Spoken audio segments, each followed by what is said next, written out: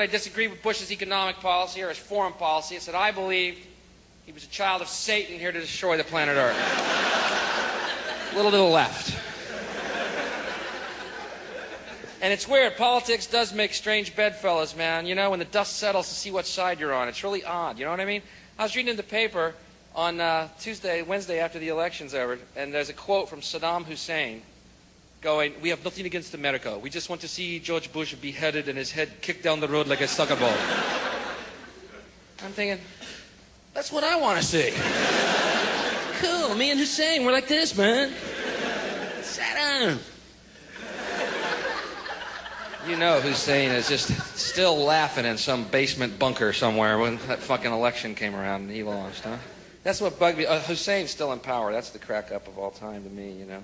CIA has a plot to get rid of him. It's a plot they've used before to get rid of world leaders. The only problem they're having is convincing Hussein, you know, to fly to Dallas. And, yeah. But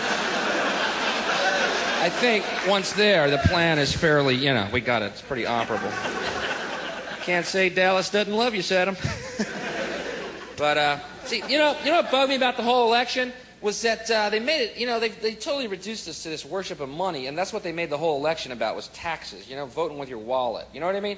People would say to me, "Bill, you vote for Clinton, he's going to raise your taxes." Okay? I mean, he'll tell you he's not, but he's gonna. A vote for Clinton is a vote for higher taxes, Bill. See, I have news for you, folks. There's other reasons not to vote for George Bush than taxes, okay? I don't know what's happened to us as a world. Maybe 12 years of republicanism has made us think this way. But the reason I didn't vote for George Bush is because George Bush, along with Ronald Reagan, presided over an administration whose policies towards South America included genocide. So, yeah, you see, the reason I didn't vote for him is because he's a mass murderer. Yeah, I'll pay that extra nickel on, you know, a liter of petrol just knowing little brown kids aren't being clubbed to death like baby seals in Honduras so Pepsi can put a plant down there. I'll pay the extra nickel. And Bush, looking horrible the last few days, was wonderful to watch. He was just whiny and he looked terrible. He looked like Skeletor, man. For Halloween, they put a candle in the back of his throat and he went out as a jack-o'-lantern. But he's trying to buy votes, you know. He sells 164 fighter jets to South Korea. He sells 240 tanks to Kuwait. And then he has these speeches where he goes, "We still live in a dangerous world. Thanks to you." Before that, Kuwait had rocks, man. He authorizes the production of more stealth bombers. The invisible fighter jet, I guess to help us defend ourselves against the invisible countries that threaten us every fucking day. To be named later.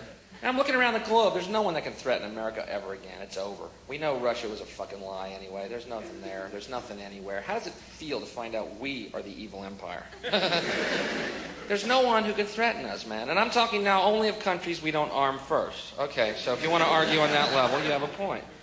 We keep arming these little countries and then go and blowing the shit out of them. We're like the bullies of the globe. We're like Jack Palance in the movie Shane throwing the pistol at the sheep herder's feet. Pick it up.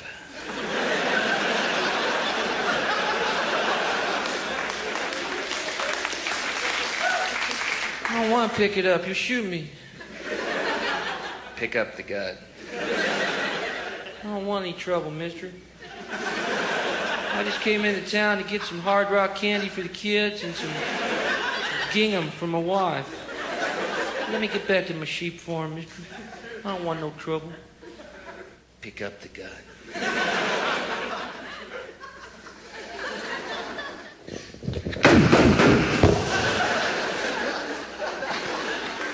You all saw him. He had a gun.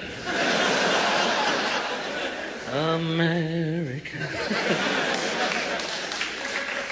That's my little Western skit. You know, Find out Bush has sold weapons to Iraq since '86. Some of your fuckers have been selling weapons to him, too. Huh?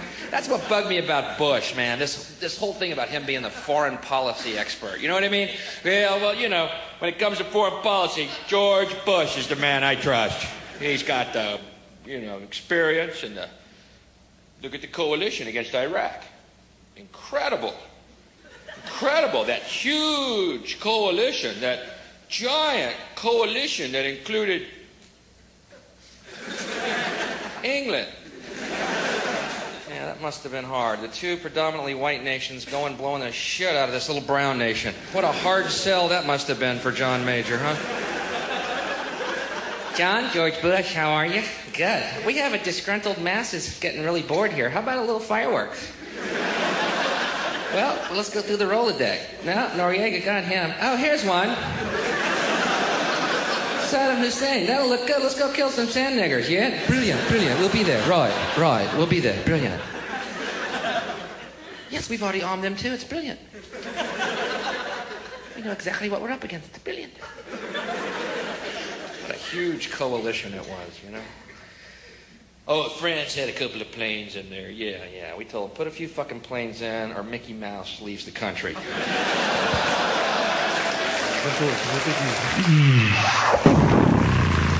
right, let's get back in line for the roller coaster. We have done our duty.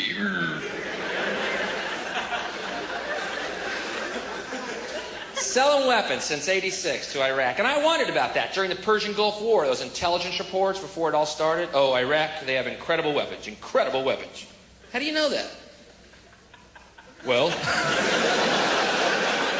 we looked at the receipt.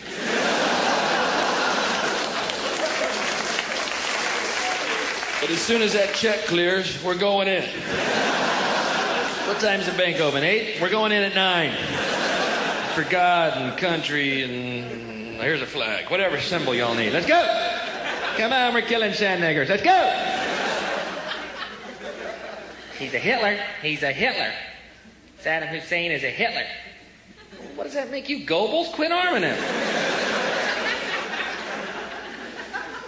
He's a Hitler. He was your friend last week. He's a Hitler now. Trying to motivate people, you know? It's unbelievable how they got him. People were just like, he's a Hitler. Yeah, Bush, get it real, man. You like dogs, don't you? Yeah, we love dogs. Well, we have an intelligence report that says here Saddam Hussein likes to fuck dogs in the ass and then take their spine out and use it as a toothpick. You're shitting me. Let's go kill this guy. I had no idea he was that much of a maniac. This is for Rover. That's what intelligence reports say. He's a Hitler. He fucks dogs. I don't know. You sure that's true? You like kittens? I like kittens. You're cute. He boils them and eats them. Fucker. This is for Fluffy. Say anything they want, you say, and you'll follow it, because we are the docile masses. We're the puppet people. Oh, put it on our TV, it's true. Put it on our TV, it's true. We're the puppet people. Hey, guide us, you fucking scum. Hey, we're the puppet people.